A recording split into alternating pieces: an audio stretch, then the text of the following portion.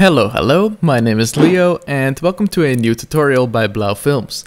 Today we have the final planet tutorial in our solar system and we're gonna be looking at Uranus. Now this planet is pretty funky. From a distance you could argue it's the most bland planet from all of them. It's just one single solid color and just very foggy. But there are some interesting techniques to go into and it's quite a fun one. We're mainly going to be focusing on Cinema 4D. There's not too much to do in After Effects, so I guess we get into it. Now, one of the things I would like to let you know is that if you come to the ArtStation store right here, all the planets from the solar system are actually available right now as a project file. For Syntactic Labyrinths, our sci-fi film, we basically had to make all of these anyways. So here you go. They're all available. You can get the project files. They include all the textures and the Corona render settings and everything. So you'll be good. First of all, let's have a look at our scene. The planet consists of a planet layer, which is just a sphere with a planet texture map, and then we have two spheres that are slightly bigger with a volume material on top. One for the fogginess of the planet and one for the atmosphere. And then we have this rings folder over here that has all these different rings. Uranus is an interesting planet because it's very similar to Neptune when it comes to what it's made of. Most of it is basically methane gas. Due to the way that it breaks the light from the sun, gives off this kind of bluish, baby bluish vibe. When the sun is shining straight at Uranus, it becomes hot at that point and then it fogs up the entire planet, which is why it's very difficult to see any of the surface details of the planet. What we know about the planet is that it is really large.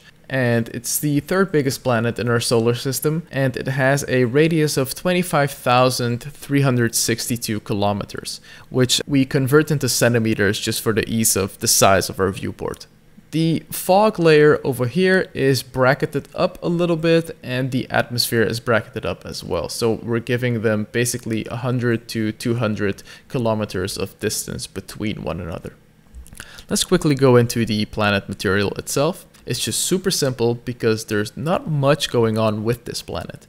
We have a diffuse channel, which is just a 2K Uranus diffuse map that I found online that I then have blurred out a bit inside of Photoshop to even get rid more of some of these details. I really just want to have the spectrum of colors, almost just having a gradient, but not really any defined shapes. Then for the reflection, we just have the default IOR of 1.6 and we have the glossiness set super low to make sure that we have almost no reflection, almost no defined hotspots.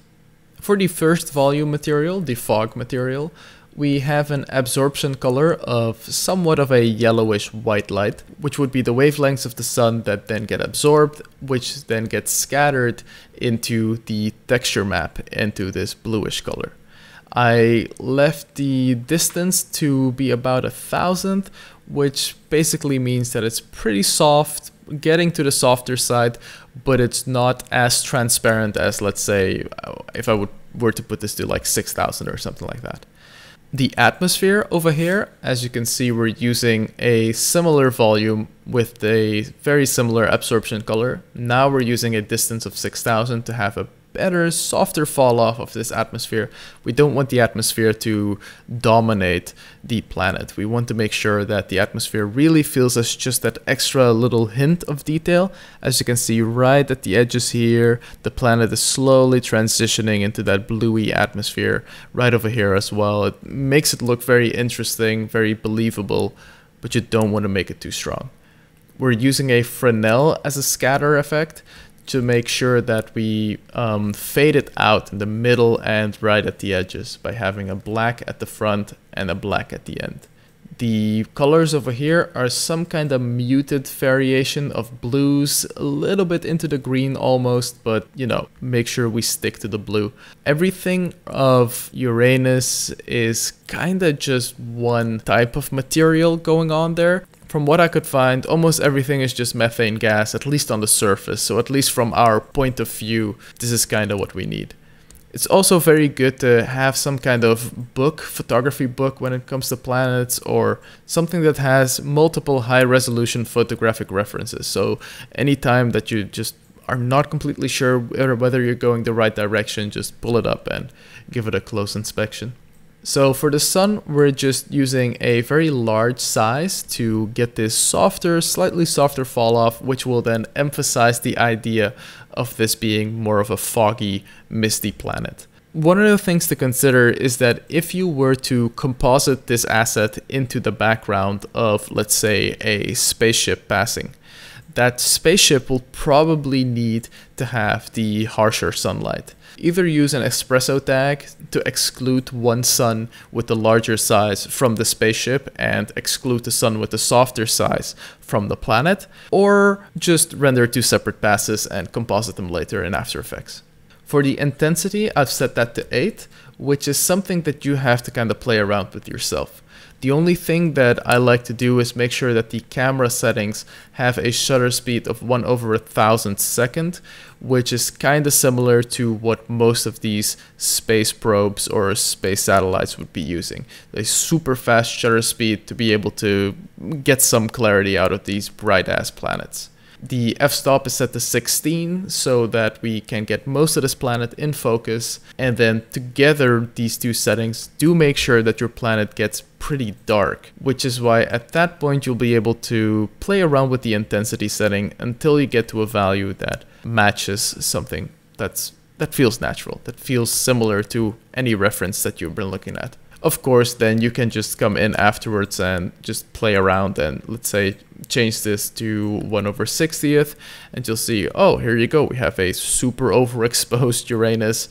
Yeah, if you're compositing this into a shot that requires that kind of lighting condition, at least you can be consistent between shots. You can be consistent between whatever you're doing with whatever camera settings. Looks pretty cool though. Look how much glow that's giving. Put that back to 1000th. And one more thing about the sun, I'm setting the color to temperature over here, and I'm using a very standard temperature of 6500. Basically providing us with white light, which would be the purest form of all the combined spectrums straight out of the sun onto the planet with no interference of any of the wavelengths. Uranus has quite a large variation of rings, and you can find all that information just on Google. Have a look on the screen right now. This is all the information for the different rings of Uranus. And what I did is I just used a disk object, and I created the inner radius and the outer radius to be as large as what they should be according to the statistic, but then converted from kilometers to centimeters. I gave it about 300 rotation segments to make sure that it does feel like a ring. And I just went through, I did actually name them accordingly to what I found online. Some of them are a bit thicker, some of them are a bit thinner. So these rings are basically made up of a bunch of tiny particles. It's not ideal to just be rendering millions and millions of particles all around this ring just to make sure you get something believable. So what I did is I created this layered material over here that includes two copies of basically the same noise shader with slightly different material settings. So let me open this over here. Inside of the diffuse, I have a noise with just some very slight variation of color, basically no variation. And then inside of the reflection, a super low glossiness. And inside of the opacity, we have a FBM noise shader with a global scale of 20, kind of giving it that speckled look. And then I played around with the low clip and the high clip to give it a bit more of a contrast. Now, black means no and white means yes in this case. So we are creating this speckled look of all these little particles. Now, from what I found online is that not all of these particles in the rings of Uranus are from the same material, and some of them are supposedly actually pretty shiny and pretty reflective. So what do? Well, we duplicate that material, we go into our reflection channel, bump up the IOR to be about 50, and then inside of the opacity channel, I kept everything the same except for slightly different values for the low and high clip. And I also played around with the seed over here. So there you go. I slapped both of these materials together inside of this layered material over here, and then I used another FBM noise with a slightly larger global scale and also a low and high clip adjustment, and I made sure that that's what's allowing the glossier, shinier material to go through. And that's gonna just be sitting right on top, and if you can see, it looks pretty cool. It's pretty decent, right? You have some of these spots that are shining a bit, and even in the darkest areas you can still have some detail, which is probably what Eric is gonna be happy about. He always tells me I'm underexposing about everything I do. So here we go. Now the next thing is, what if we want to be making a closer up shot and we want to have a bit more detail into these rings? So let me just jump to one of these cameras over here.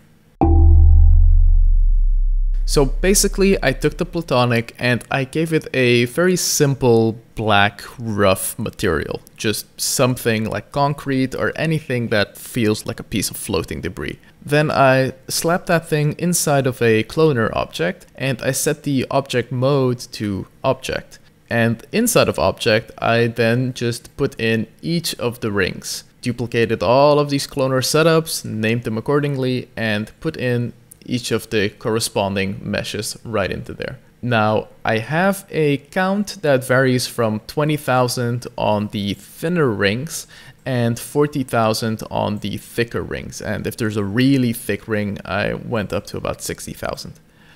And I made sure to set instance mode to render instance, and for each one of these rings I have changed the seed. Now the reason you want to be changing the seed is because you're basically working with the same ring that has the same distribution of topology all over the place, and because you're working with the same cloner, the same amount of particles and the same particle inside of each one of those, you're gonna start seeing a repetitive pattern all throughout these rings. So by changing the seed on each one of these and also changing the count on some of these, it's basically a seamless transition. Now I'm adding these on top of the already super thin rings that we created before. Now the next thing I did is I selected all of these cloner objects over here and I added a random effector. And let me just hop into here. The only thing I did with the random effector, I set up the parameters with a 50, 100 and 70 centimeter position variation and a scale of 2. I made sure to set up uniform scale to make sure that the X, Y, and Z get scaled down equally or scaled upwards. I also set up the rotation to go from 60, 60, 60.